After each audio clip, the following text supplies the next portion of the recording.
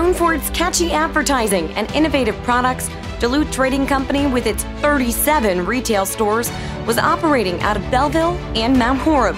In 2017, the decision was made to combine the two offices and invest in a new $39 million headquarters in the heart of Mt. Horeb's downtown.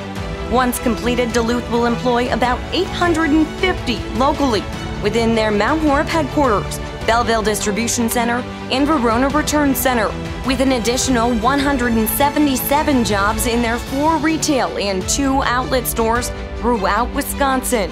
Through the creation of a downtown redevelopment plan and new tax incremental district, the Duluth Trading Project will serve as a catalyst, bringing new businesses and jobs to Mt. Horeb's downtown.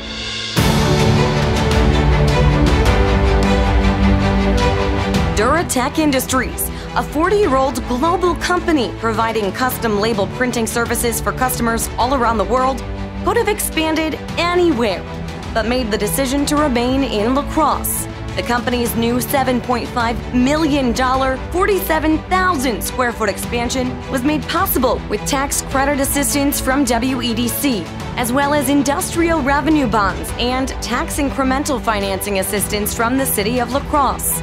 Since the introduction of its new product line, the $35 million company has had double-digit sales growth. DuraTech currently employs more than 275 individuals and will add another 125 jobs when the facility is fully operational.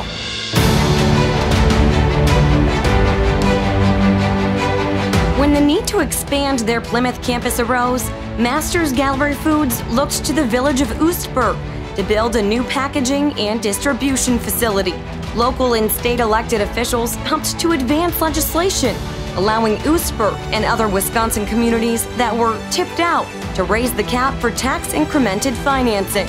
This allowed for the expansion of Masters Gallery and the continued growth of their high-quality cheese offerings, sold to retailers, restaurants, and distributors throughout the country.